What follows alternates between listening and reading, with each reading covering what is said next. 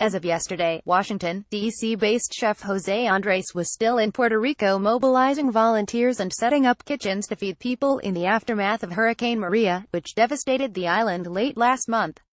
Since arriving, the superhero chef and his disaster relief nonprofit World Central Kitchen have served over 350,000 meals. They are well on their way to their goal of feeding 100,000 people daily. Over the weekend, Andrés and team traveled from World Central Kitchen's base in San Juan to farther-flung areas in need of aid. World Central Kitchen's chef for Puerto Rico opened a kitchen in Fajardo and served 9,000 people, one day ahead of schedule. This kitchen will continue to feed people in Fajardo and nearby Culebra and Vieques for the next 2 weeks, Andrés promised in a Twitter video. Despite bad weather, World Central Kitchen also dispatched a food truck to Naranjito and dropped off 400 meals in Vega Baja, where the flooding was 10 feet high, Andrés said on Twitter. Earlier this weekend, volunteers went door-to-door with food in Corozal, Palmarejo, and Guaraco.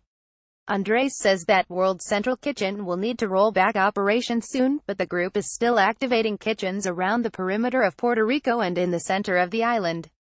"We're going to do 200,000 meals a day no problem," Andrés says in the video above. In an interview with News is My Business, Puerto Rico's English-language news site, Andrés also discussed Puerto Rico's long-term recovery, noting that bringing food from the outside in is not good news. Instead, the chef says, he would make sure that all the food is produced, cooked, and delivered by Puerto Ricans for Puerto Ricans.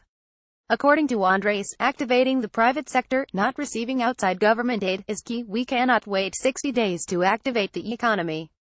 The economy should be activated as we are bringing hope and food and help to people. That's the right way to do it." At José Andrés Twitter, José Andrés and World Central Kitchen have served 130,000 people in Puerto Rico.